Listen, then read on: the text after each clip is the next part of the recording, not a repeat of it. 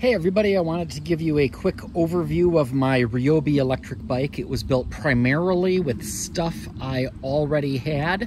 So up in front, we got a 26-inch wheel with a hub motor. That's something that a friend gave me a few years back. I had that and a motor controller sitting in my garage for a couple years. Figured it's time to do something with it. I did need to true up the rim. It was a little wobbly. So I got myself one of these little spoke wrenches and adjusted the wrenches until it was a lot better, a lot less wobble than what it had. I went through and adjusted the brakes.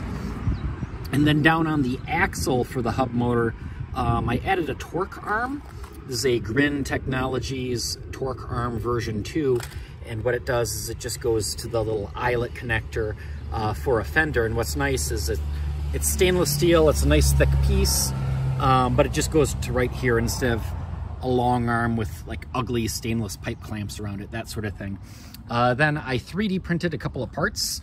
I 3D printed this mount for the 40-volt battery, and then that goes to the water bottle holder. You can see the one screw right here. The other one is hidden under here along with the connectors that go down to a XT60 connector right here. And these little doohickeys are the right size to connect into the bottom of a Ryobi 40-volt battery.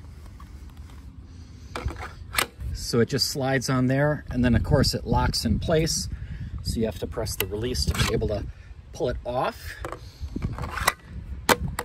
And then for the motor controller, I 3D printed a mount for it, kind of a curved sort of a thing to make it look cool with fingers, so that the motor controller just slides into it. This also mounts onto a water bottle mount screw on the bottom. Doesn't line up right on the top, so I just used a zip tie there. But then also, basically all the extra wires just tuck up inside here. It's hollow, so it looks pretty nice and clean. If you look down here, you can see the wires, but the big wads of wires all just go up into the hollow space in the middle. So overall, I think it's got a pretty clean, simple look. Not a whole lot to it.